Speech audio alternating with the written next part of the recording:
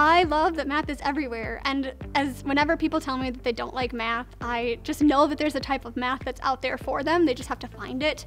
I really love all the professors in the math major. They're all so wonderful and kind, as well as all the students are really great, and I just love learning about math, and it's everywhere, so I just love it. A degree in math is incredibly versatile. The math program trains you to think critically, think logically, and that is not something that is limited to only some math classes at the university.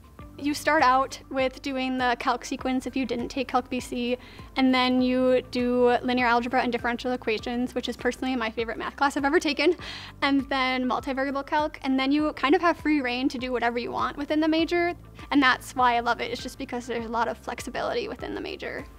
I have done a bit of work with the data science lab at the Institute for Mathematics and its Applications here on campus. Also during my undergraduate career, I've been working with the Institute of Linguistics here on campus in sentence processing research. Last summer, I participated in research through a research experience for undergraduates at Michigan State University, where I improved automated methods for cell identification and calcium images. And then this summer, I have the opportunity to go to Boston for another 8 weeks, this time doing research at MIT, Harvard, and Tufts University, studying the mathematics behind gerrymandering. So there's a lot of research opportunities within math, and the University of Minnesota has allowed me to explore them and find them, and it's been wonderful.